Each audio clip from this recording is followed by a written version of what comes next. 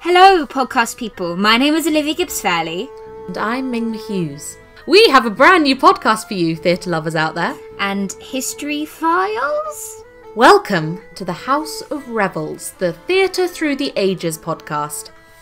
In House of Revels, we'll take you on a journey through the prominent British theatre styles. Start at year naught and finish at year now. Each episode, we examine a theatre style, discuss how it came to be and what was around when it originated. Then, we score the theatre style in 4 categories, deciding whether it deserves a place in the illustrious, the famous House of Revel, the great and noble hall where only the best of British theatre lives. All whilst having a good old fun time, of course. Here's a sneak preview of what's coming up. Evidence to support the idea that actual acts of adultery were carried out on stage.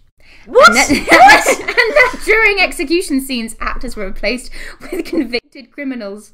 If you milled enough flour for a loaf of bread for a clan, it would quite literally, if you were doing it by hand, would take all day. So it was the child's job. That's where the daily grind comes from. They were literally... Daily, on a daily basis, like, grinding. can you imagine doing your, spending your life grinding wheat?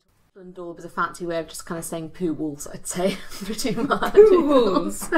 Wow. Well, it's really manure and straw and... Fancy in the first episode. Poo walls.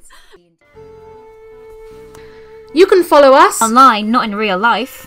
On Twitter at House of Revels for the latest updates, and don't forget to press subscribe to stay up to date with all the latest episodes. Or up to the dates that we're doing in this history podcast.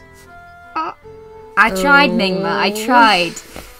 Well, not sure about you, Liv, but I personally am very excited to find this illustrious, uncharted territory of theatre in different places. It's going to be very fun. I agree. Well,